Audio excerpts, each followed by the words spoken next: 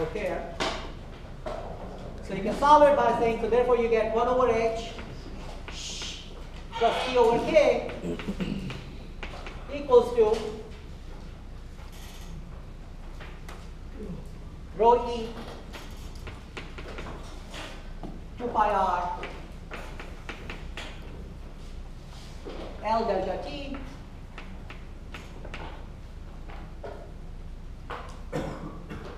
divided by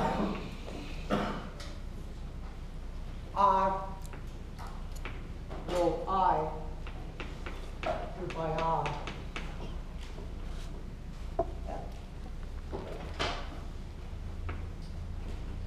Right?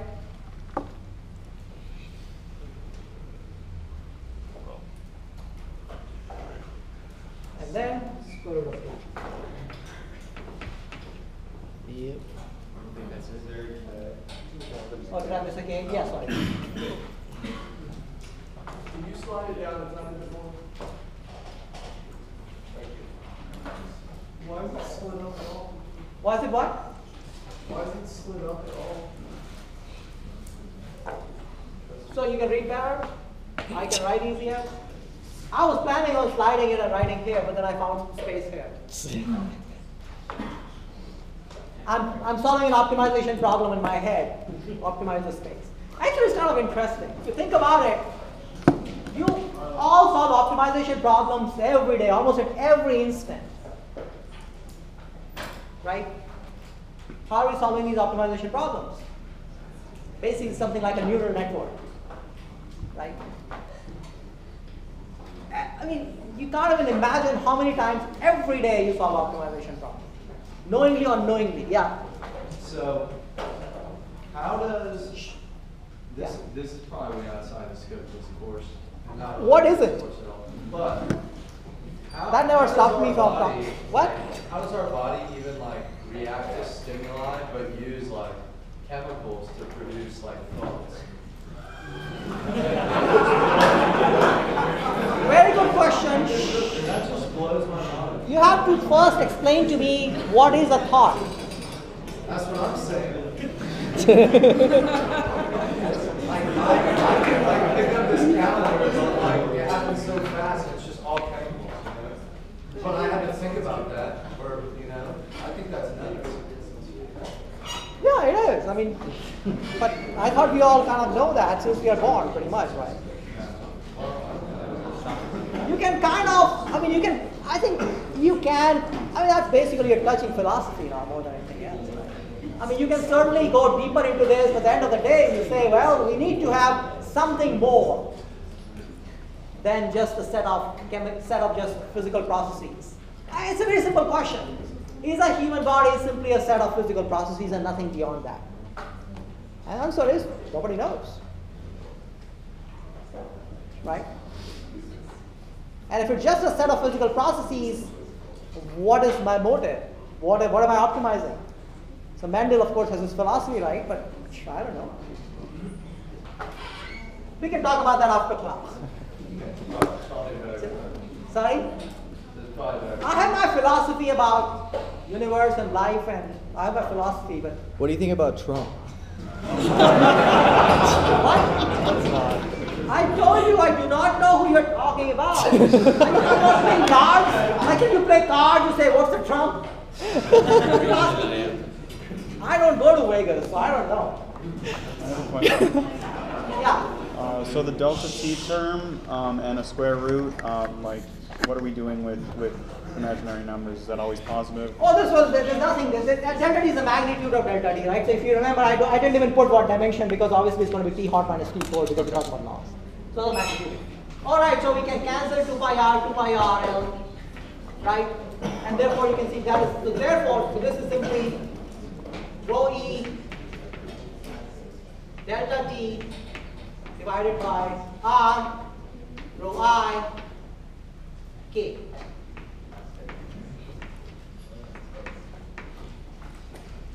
Okay?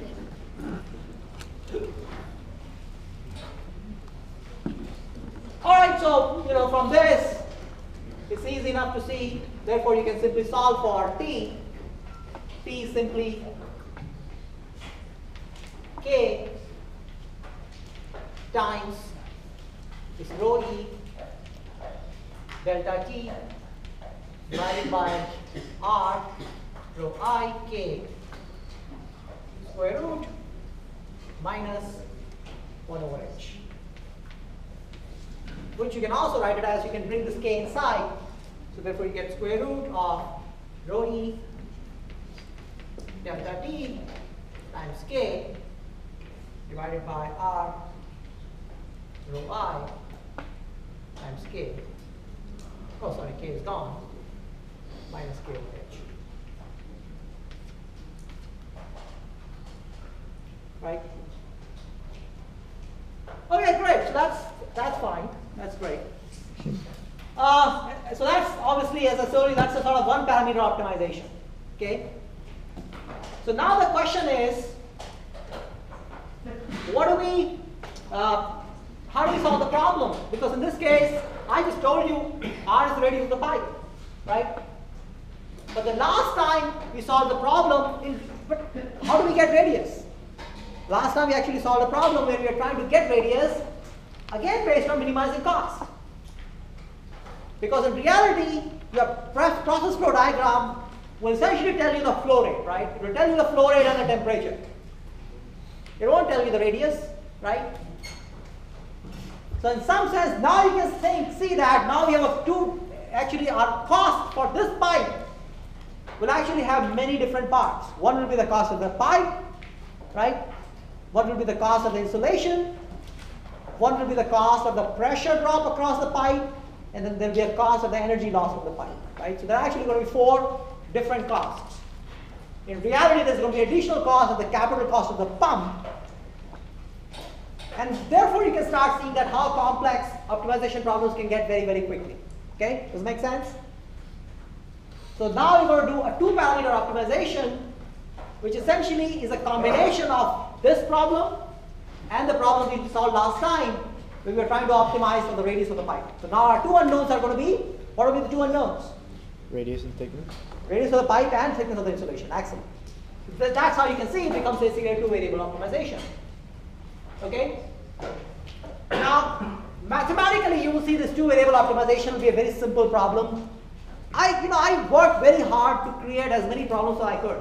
I created so many problems when I came to the equations and I can't solve it analytically. So I will probably do some of those problems next class, but this is a problem I created which I can easily solve. And so I'm going to actually do this problem for you because the answer can be obtained and it's an interesting problem. All right, so now we're going to solve as I told you, the problem we're going to solve is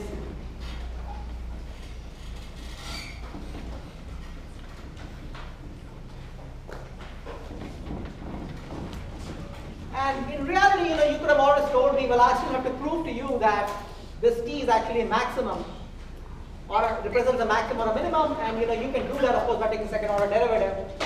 But a lot of times you can also physically argue whether that will represent a minimum or a maximum. Okay?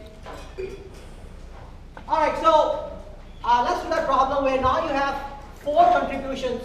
So remember, the Poiseuille flow equation was Q equals to what was it? I can never remember. 8 UL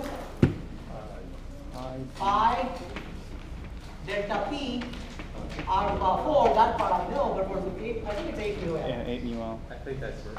Sorry? I think that's it. That's it. Okay. I can never remember this factor. It's easier for me to derive than to actually try to remember. So but anyway, I think we derived it last class, so I think I cannot remember it. Okay, good. So now let's look at the cost. So now the cost has 4 terms. One is the cost of pumping, which we last time said is Q times the flow rate.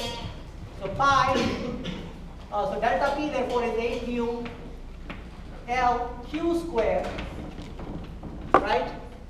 Divided by pi R to the power 4, and then eta, and then rho for pumping, right? Which is basically the rho cost of energy, right? All right. So that's the cost of pumping. I have a question. Does that Yeah. take the cost per unit time? Right, yeah. All these costs is per unit time, and then capital cost is interest cost. That's why I take the capitalization factor. So then, plus you have the cost of the pipe itself, as we said, which is r to the power n. Now, today I'm going to start taking r to the power n. I'm going to just say that the cost of the pipe is simply equal to the cost of the material we are using. Okay. So the cost of the material we are using is simply 2 pi r L times the thickness of the metal, thickness of the pipe. Right? So that's not the same as the thickness of the insulation. Right? Okay? And then of course I multiply by the rho for the metal. And then what else? Annuity factor. Great. Now of course you have two other costs which actually are already on the board.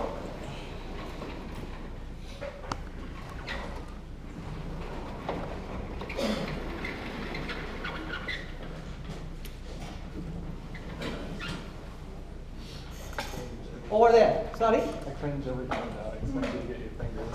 Oh, okay. No, I'm getting better. I'm getting better. I don't learn. I mean, I learned. I'm clumsy.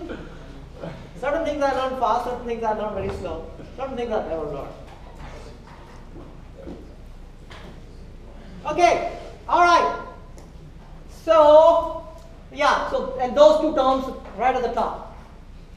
Okay, so those terms on the extreme, on the right top, and those terms on the right at the left bottom.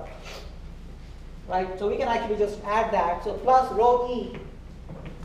Now, of course, you can see that is an energy term. This is also an energy term, but these are basically different energies, right? Because it's the energy that is coming in terms of the heat.